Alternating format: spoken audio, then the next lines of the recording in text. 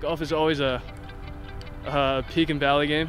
So it's just really about competing. At the end of the day, your game might not feel 100%, but you got to go out with what you have. And I think what I've been doing better is just kind of realizing that and going out and playing just to the best I can, knowing my weakness, knowing my strength, and just playing to it. You recently talked about your sister and the big impact that she had on you. Can you kind of just talk about that a little bit? Yeah, I mean, like growing up, we always competed when we were younger, and she was always the better one up to a certain point, and then I kind of surpassed her.